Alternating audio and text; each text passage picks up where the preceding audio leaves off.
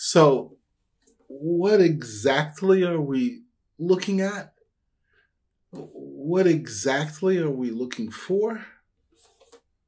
Well, you see, it's about my fingernails and which way they're pointing. Why don't I use a few arrows to show you what I'm talking about?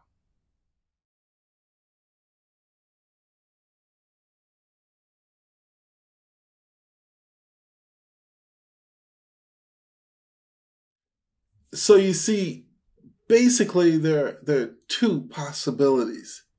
Here, have a look. Either they point this way or that way.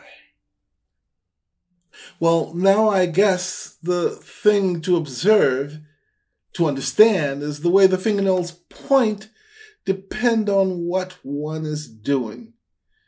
So, you see, if I'm playing these notes,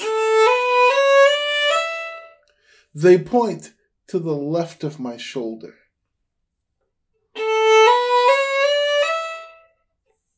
This occurs even when I play sixths, octaves,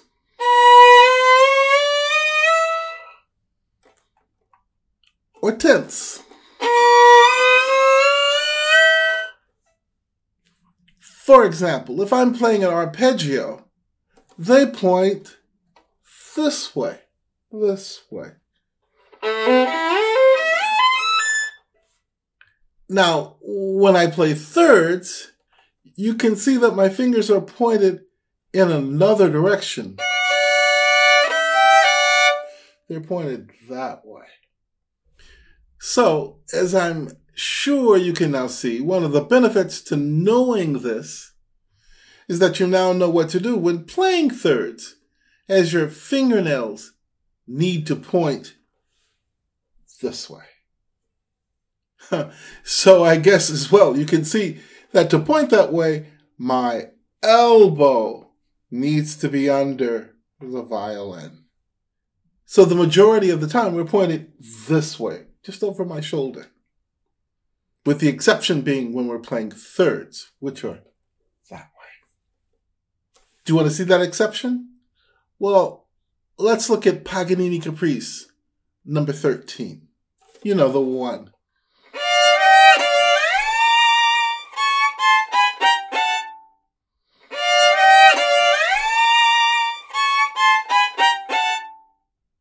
Or look at this arpeggiated section from Paganini's Caprice number 5.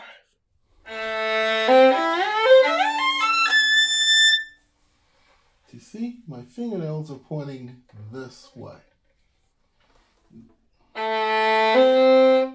See, my fingers are pointing that way.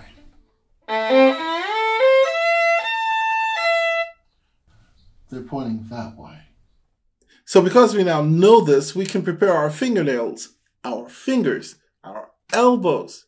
And so this gives us more information to be aware of, to use when we're practicing. It's in that regard that this information, this knowledge, has a huge effect on our ability to assess problems, our ability to determine what that problem might be.